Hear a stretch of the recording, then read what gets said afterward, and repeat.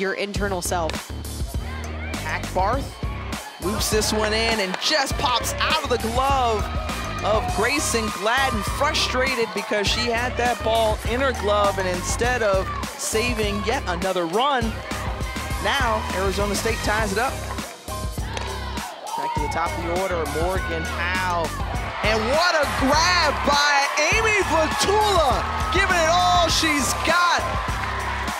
And big smiles from Mandy Jordan in the circle.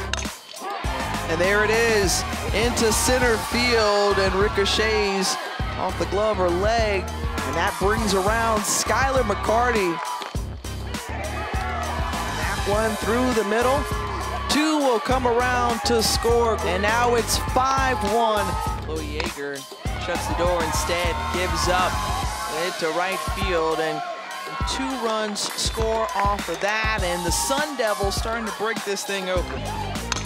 Gortares right back to Yeager, a shot, not in time.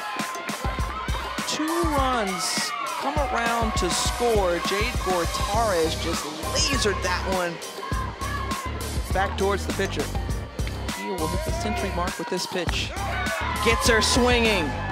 Strikeout, that's ball game. Arizona State lives to fight another day. They will face off once again with the 8th national seed, Alabama, tomorrow at 2 Eastern.